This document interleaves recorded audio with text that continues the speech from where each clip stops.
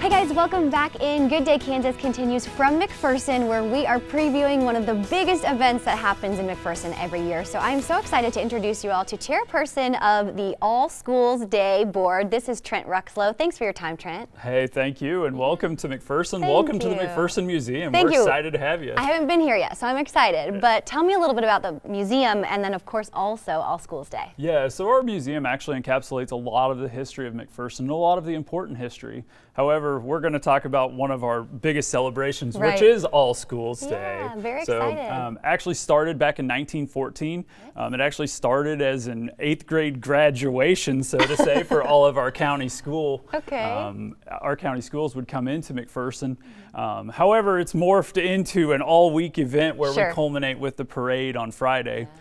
During this time, we do welcome about 40,000 people to downtown McPherson, so it's actually a huge event for McPherson. Yeah, we have heard so much about it just in the past few years. This year, year 109, that's incredible. Tell me about the theme and then a very special guest. Yes, so actually this year it is a celebration of champions. What we're trying to celebrate is our academic successes, our athletic championships, but also too, we're trying to celebrate our community at this time. That's awesome. It's been a tough couple years.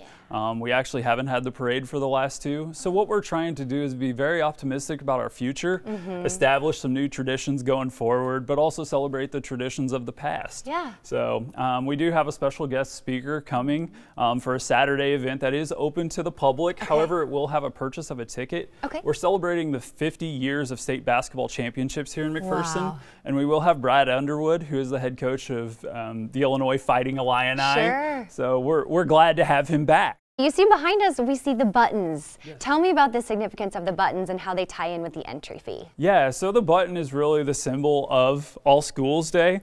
You can purchase them for $2. You can get more information on our website, or you can stop by our local businesses downtown and actually purchase one. When we wear the buttons, tell us what that allows us to participate in. The button is a symbol of May Day, but also too it allows you into our week's worth of activities. It starts with May Fate. We do have our button hunt, our online button hunt.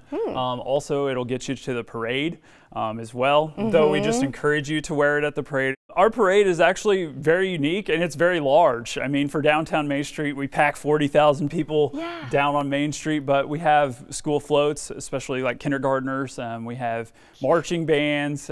We have various other floats and groups that enter things into the parade. So it's actually, and it starts at 10:30 on Friday morning. So mid-morning we allow it to warm up just a little bit in case.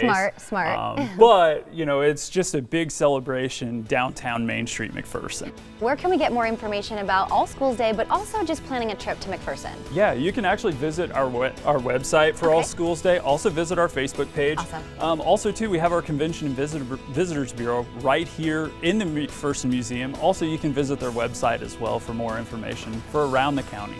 All Schools Day, of course, is a must. Trent, thank you for what you've done already for this event, and thanks for your time today. Thank you very much. Appreciate it. Of course, stick around. We have more right after this.